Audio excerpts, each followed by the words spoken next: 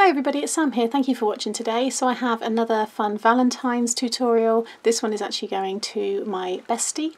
I think you guessed that from what it says on the front. Now I'm going to be making the third one with you. So I have another one here, but I need to buy 3 more of the strawberries and cream Lindor chocolates. I'll show you those in a moment. It's very cute. It's kind of evolved from the Caddy, the milk carton Caddy that I shared maybe last week before. I'll link that one up here because it's big, nice size milk cartons, and there's 6 of them in a similar kind of caddy, and that, you know, I'm filling that with gifts as well because that's part of the Valentine's series. But these are dinky ones, and inside is 1 Lindor little chocolate truffle. Now the reason I've done them like this is I was in my head thinking I'm going to put acetate in there. Now I haven't put acetate, but the sweets can't fall out because of the plastic and everything on them. But I wanted to show you this way because I think they're going to look adorable as tree ornaments at Christmas time. So if you imagine these in maybe like a candy cane kind of pattern, I think as well they will fit a Ferrero Rocher. They just fasten with a little bit of ribbon there, and then obviously you've got the little hang tab there.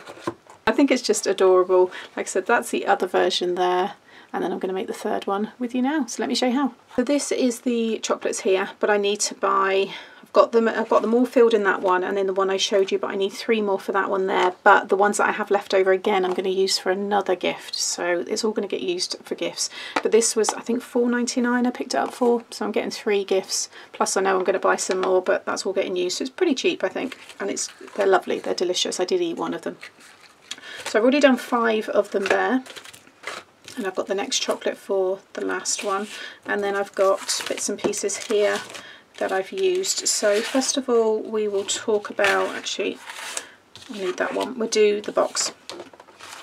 So depending on how many you want to do, you might just want to make a little box like this. You might just want to put a little sweet in there. Again, you could put some jewellery in there, it would fit some earrings wrapped in some tissue, you know, all kinds of little dinky things. So anyway, you will need, if you want to do the same as me, you'll need 6 pieces that are 4 1/4 by 6 1/2.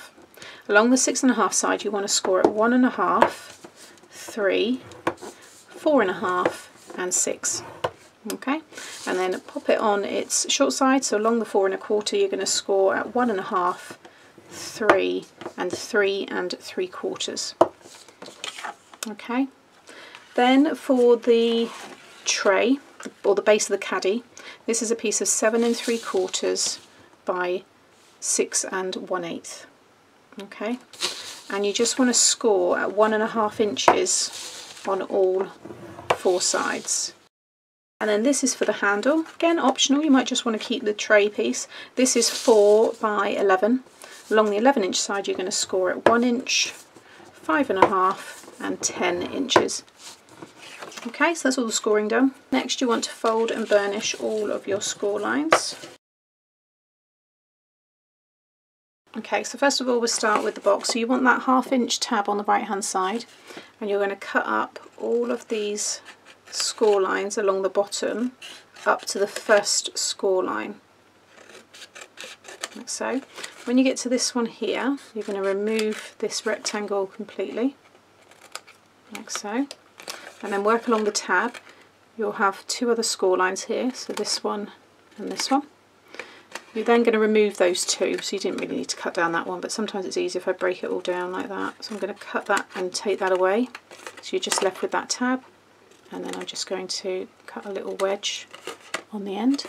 And then you're going to work along this side now, and you're going to cut down all the score lines, but you're going to go past the first 1/2 inch down to the second. So past the first score line down to the second score line. Then you've got your tab on this side. This side here, this one, you just want to remove the top rectangle and then miss one and then do the second one, and again remove that. This one, the tab again on the right, this second one from the bottom will be the front of the box, so then you can just take wedges off of the other 3, and this one that we don't cut, this one here, will be the last one we stick down, which means that it will cover the base nicely and you won't have anything overhanging. You just get a much nicer finish. Okay, so you can see how that one's still square, but these have all been cut into. So do that on the 6 pieces. Next you want to punch some holes in here. So I'm just using the crocodile, but you can use any punch. I'll just show you where I punch these. So if you do one first of all, and then you can use that as a guide. Can you see there? You're just popping it out. In fact, I've gone a little bit crooked on that, but once you've got, you can see once you've got all the ribbon on and everything, you don't notice any of that. And then what you do is measure that one, because you can't fold it over because you've got this one in the way, but you can kind of measure it and then just do the same on that one. But again, I've eyeballed all of it. You know, don't give yourself more work. Like so. Okay, they're going to line up. It's only a thin piece of ribbon. That was lucky. I just started sticking it all down, putting glue on there, and realised I didn't cut the hole. So now you want to die cut, if you do want to do this. So that is going to stick around the back. So this one here, where you've not cut into that square, that's where you're going to die cut your little aperture. Like I say, if you do want to put maybe a smaller loose sweet in there, or you know, it could be some beads, maybe you're filling it with craft supplies for a crafty friend, and you will want to add the acetate or even some vellum, will look nice as well. So I'm just going to pop that in the middle of that square, pop some tape there, and I'm just going to run that through my die machine. Okay, so that's cut out straight away. And then to get the little frame, use that same original die, and then I found this next one up and I just cut them. I actually cut the bigger one first and then I just cut into that one, but then it gave me this tiny little ring here. Now we can add the glue on that tab, fold it over, that's where I went to stick it down before, fold that over the top and everything will line up. And then I've got the hole facing up. I'm going to fold these all out.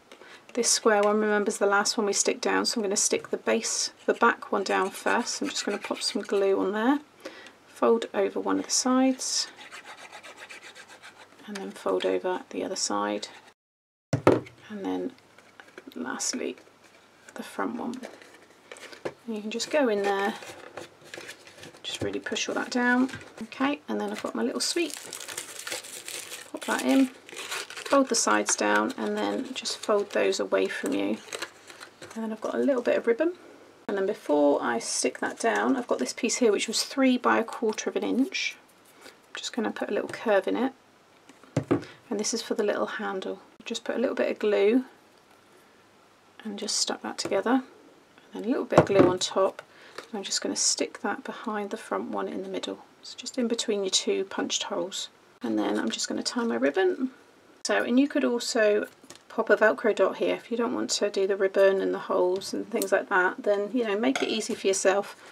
But now I've got a really cute little box. So I've got all 6 of mine ready. And now we can finish with the tray and the decoration. So with this one here, along the long side, I'm just going to cut up the 2 score lines to the first score line. So that one and that one. And then flip it so you're working on the opposite side, and just repeat.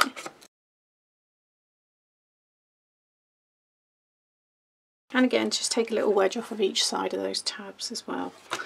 And then I'm going to use my stronger glue, and I'm just going to pop some glue on the tab, and then bring it down and bring the side around to form one of the corners there. Make sure this side goes right up to there, don't go over, because you're going to start making the inside of this smaller. So just make sure you just get it nice and lined up there. And just do that on all of the corners.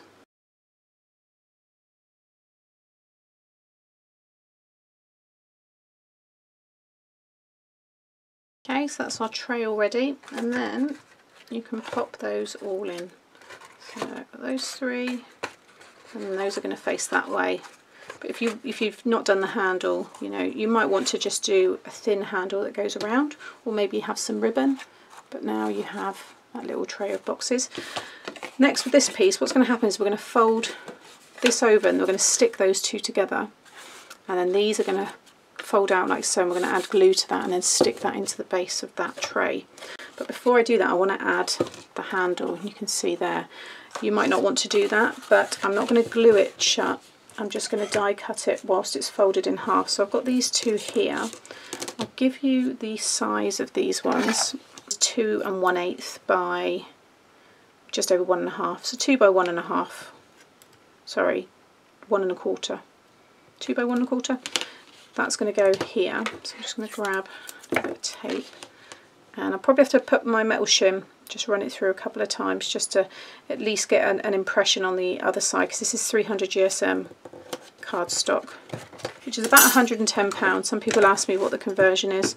It's about £110. So I'm just going to bring this in. I'm just going to run this through a few times. I'll cut 2 of the frames. So again, the same way that I made the frames for the circle, you cut the original size with the next size up.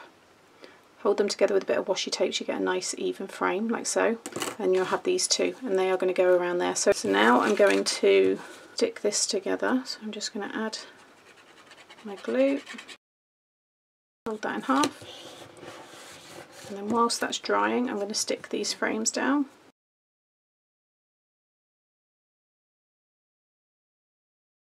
Okay, so that's all stuck down. Now, to ensure that we get this stuck in the centre of this tray, I cut it to this size because I wanted it to be, I want you to be able to make this with your A4, because not everybody has 12 by 12, so that's why.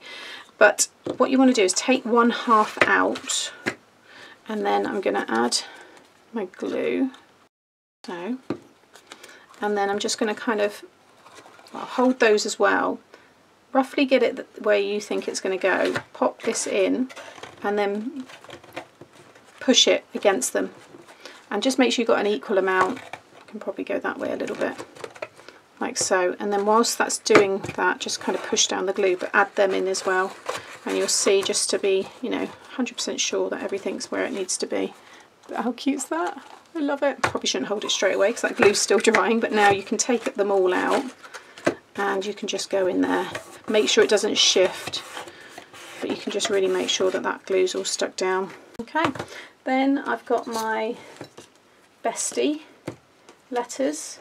I've also got my sprigs, and I need to grab another white paper flower, and I'm also going to decorate the sides. Now the alphabet letters are my chunky alphabet set, which I've used on quite a few projects, so that's them there. That was the circles, they were from the works, and the rectangles, I think, like I said, I believe they were. And I'm also going to cut the mats here. You'll see all of these, so you'll want 2 pieces that are 2 7/8 of an inch by 1 1/4, and then 2 that are 4 1/2 by 1 1/4. So I'm going to get those cut, get them stuck down, get my flower and all of that stuck down, and we're done. Okay, so there's the finished little gift. I think it's adorable. Absolutely love this. I will definitely be making this again for Christmas, because I think it would look really nice, like I said, with Ferrero Rochers in it. And just mix it, maybe put 1 chocolate, a little piece of jewellery, just other little things. You put little love notes in there. I don't know. There's so much scope, and I love seeing your versions of these when you share them over on our Facebook group. So I can't wait to see, you know, the different ways that you decorate and decide what gifts you're going to put in it and stuff. So there they are. So that's my 3. So I've just got to buy 1 more box, but the rest of that I'm going to do for another project. So thank you for watching. As always, if you have enjoyed today's tutorial and you haven't subscribed, please do subscribe and hit the notification bell. It really does help me out, and it means you'll get notified every time I upload a new tutorial. And I'll be back again very soon with more fun makes. Thanks for watching. Bye.